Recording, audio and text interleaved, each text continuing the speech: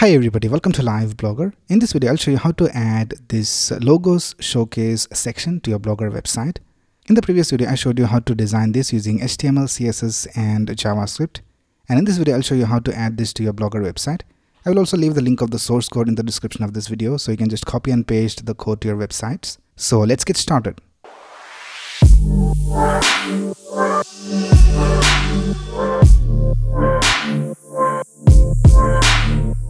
Alright, so here I have logged into my Blogger dashboard, and let's go ahead and add this design over here inside a post. Now you can also add this to your page, so you can just go over here to pages and go to the page you want this design to be added, and just add the code over here. But I'll just go over here to posts and I'll just add it over here. I'll just add it to this first post over here called how to make your life easy with ChatGPT. So let's open this. And the first thing you need to do is go to the HTML view. So by default, it will be in the compose view like this.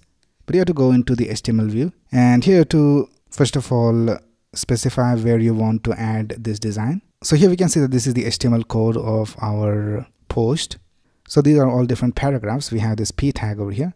So I'll just add it after the first paragraph. So after this br tag, which is a line break, let's go ahead and add our code. So I'll just go ahead and add our HTML code over here. So let's go to our source code, and I will leave the link of the source code in the description of this video. So let's go to the index.html file. Now let's copy this division with the class of MarqueContainer, and let's copy it till the end of this division. And let's paste it over here inside our post. And then we need to add the CSS. So let's go to the style.css file, and let's copy all the CSS from this line of code till the end. And let's go ahead and paste it over here. So I'll just add a style tag at the top. So here I'll just create a style tag, and in this we will add our CSS code. So here I have added all the CSS code, and then we also need to add some JavaScript. So here we have this JavaScript inside the main.js file. So let's copy all this JavaScript from here, and let's go to the end of our post, and here I'll just create a script tag, and in this we will paste the JavaScript code. Alright, now the next thing we need to do is we need to add these images. Right now it is set to images / the image name, but we don't have this image inside our Blogger website. It is inside our local project. So we need to upload the images inside our post. So let's go ahead and add the images right here. And we'll just get the URL of the image and paste it over here. So you can just click on this button called insert image, and you can go ahead and click on upload from computer. Now here you can go ahead and drag and drop your images, or you can just browse to the location of your images and select them. Now here we can see that all the images of our design are displayed. So let's select all of these, and let's drag and drop them over here. And here we can see that all the images are being uploaded. And for the size, let's select original size and let's click on OK.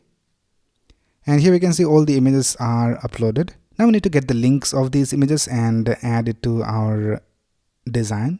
So here we can see we have this href attribute, and in that we have the link of the image. So let's copy this link, and this is for Facebook logo. So let's copy this from here, and let's add it over here for Facebook. And in the same way we need to do it for the other images. So we have LinkedIn, and let's copy the link of LinkedIn from here. So here we can see this is the link of LinkedIn. So let's copy this link from here, and let's paste it over here in the source.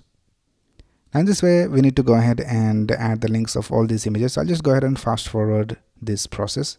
Alright, so I have added the links of all the images. Now let's go ahead and delete these images from here. We already have the link, so let's delete all of this code.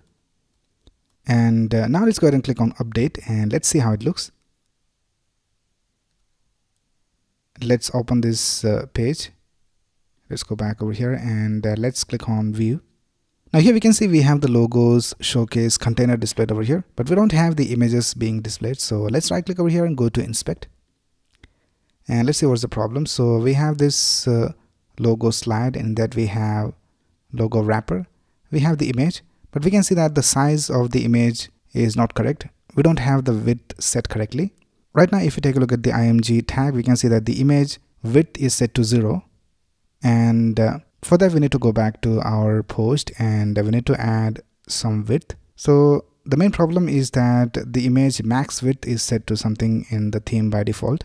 So if you scroll down over here, if we go to post body image, let's select the image, and if we scroll down, here we can see that for the post body image, we have a max width of 100% set by the theme. So we need to override this max width and we need to add some value to that. So for that, let's go back over here and let's go to logo wrapper img and let's set a max width.